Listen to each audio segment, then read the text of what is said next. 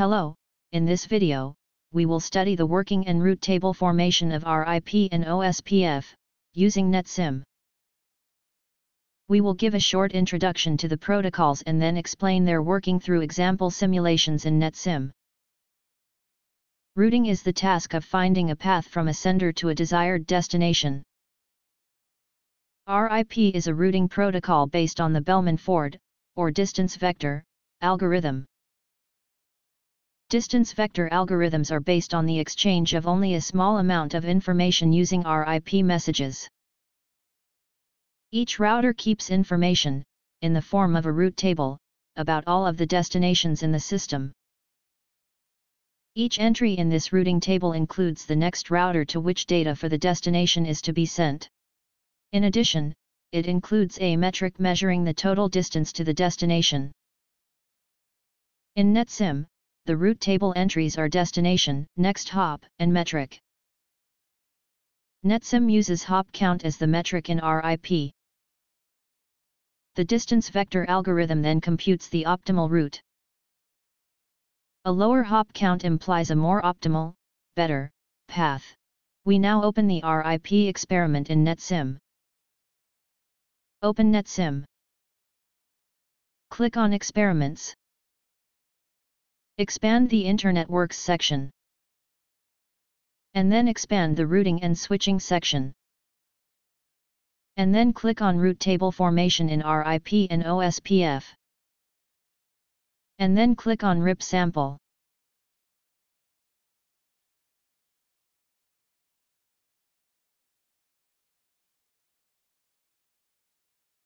Step 1.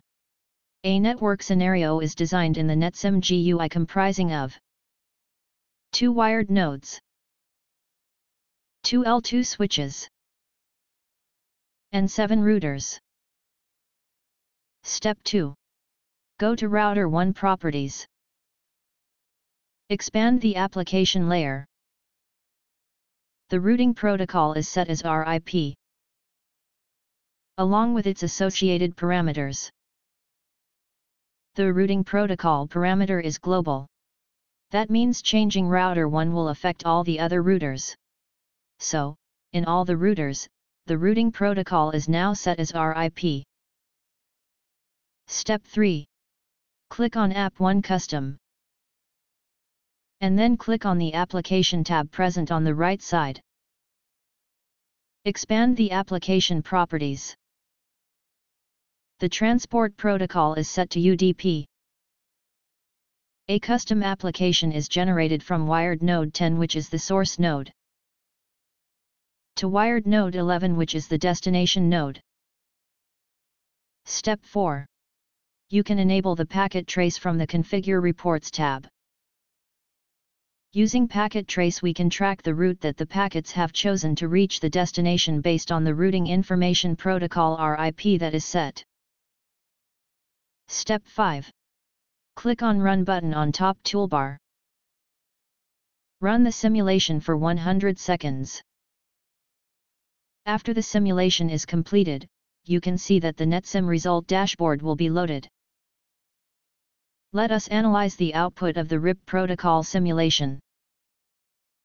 Open the packet trace using the Open Packet Trace option in the result dashboard.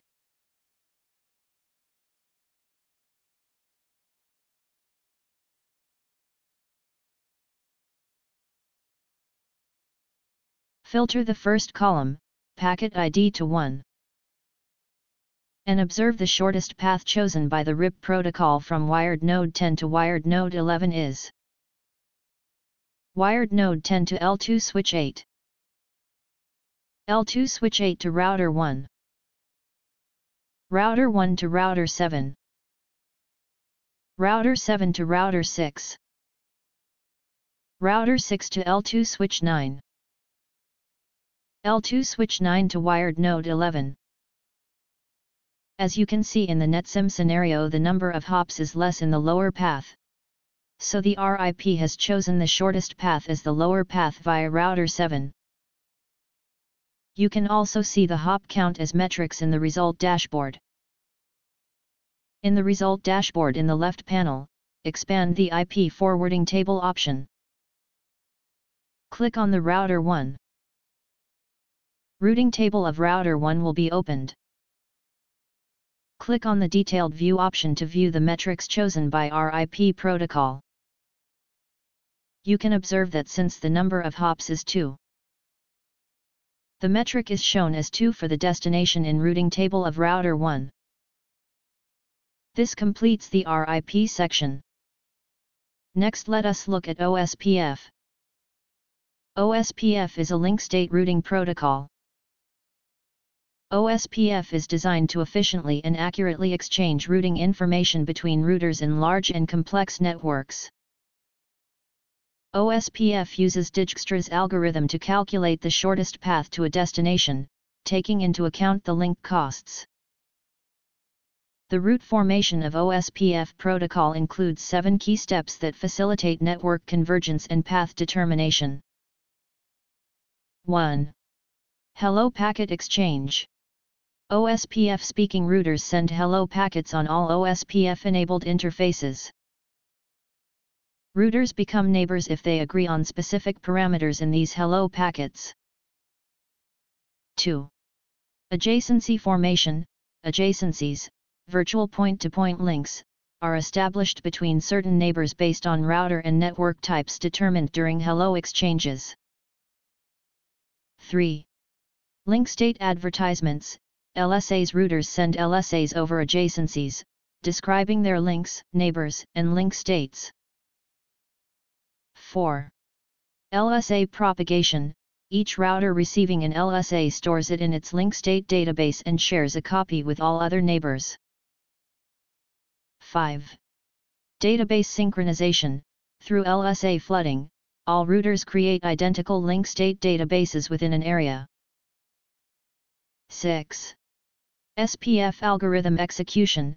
Using the complete database, routers run the shortest path first, SPF, algorithm to compute loop-free paths to all known destinations, forming the SPF tree.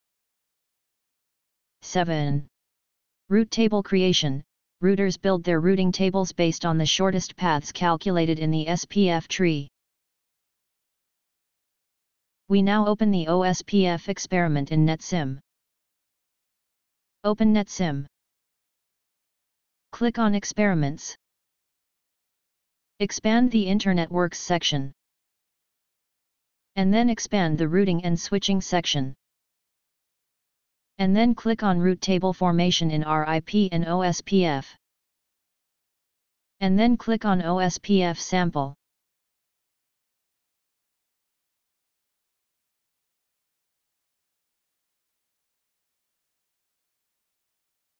The same scenario used for RIP is now open. Step 1. Go to Router 1 Properties. Expand the application layer. The routing protocol is set as OSPF, along with its associated parameters. The routing protocol parameter is global. That means changing Router 1 will affect all the other routers. So, in all the routers, the routing protocol is now set as OSPF. Step 3. Go to Router 7 Properties. Expand application layer. And then expand OSPF. And then expand the interface too. And set the output cost to 2000. Step 4. Click on App 1 Custom. And then click on the Application tab present on the right side. Expand the application properties. In the application properties, all properties are same as RIP sample. But one parameter different from what was set in RIP, that is,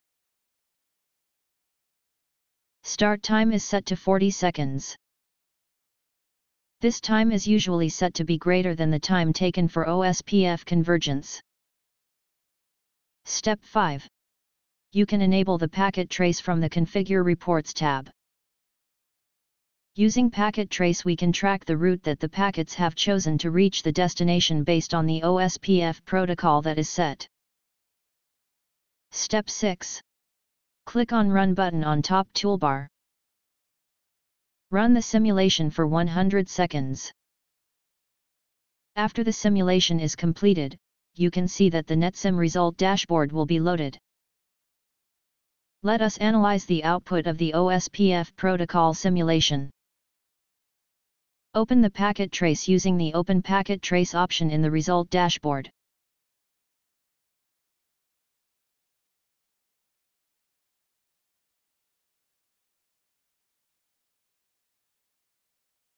Filter the first column, Packet ID to 1.